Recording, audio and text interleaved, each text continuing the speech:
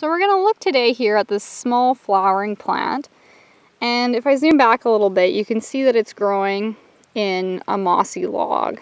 So they're quite small, they're maybe about 20 centimeters tall at most. And you can see they have this beautiful white flower in the middle.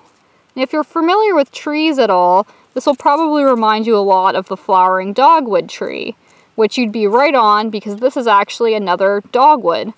This is in the dogwood family. So you might get thrown off looking at these leaves, these parallel vein looking leaves, which might make you think it's in the lily family, but it's actually not. It's in the dogwood family.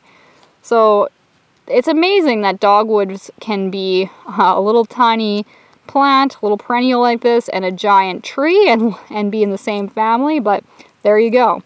So they're pretty common across all of Canada and the parts of the States.